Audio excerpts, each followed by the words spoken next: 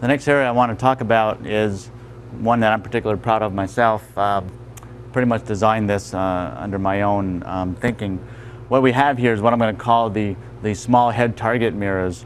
I've got 4 foot square mirrors adjusted a little bit different height on the wall here.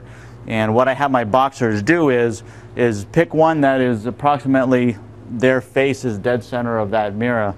What we do is I tell them, if you take a step back from the mirror, as you punch yourself in the face, you can simulate that being another boxer punching you.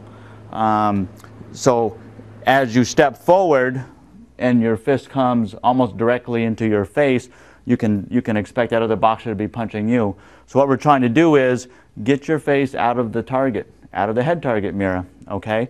So as we're stepping forward, we're going to bend at the knees and get our face out of the mirror, okay? Our fist, on the other hand, is still going directly into the mirror, directly into their face. They don't train at Bill's Gym, so you can bet that their face is going to still be here while your face is down a little bit lower and out of the head target mirror.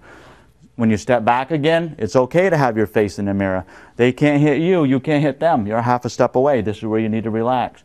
So as we step forward, we're bending down, getting out of the mirror, okay? And not only is that good for just the jab, but it's also good, as you can see, for the 1, 2, left, right, okay? We start throwing a 1, 2, 2 right. Again, keep your face out of the mirror. So 4 different height mirrors for 4 different boxers.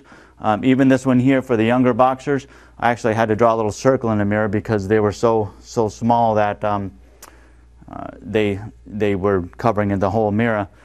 So again, it's one of the few times where having your face directly in the picture is not a good thing.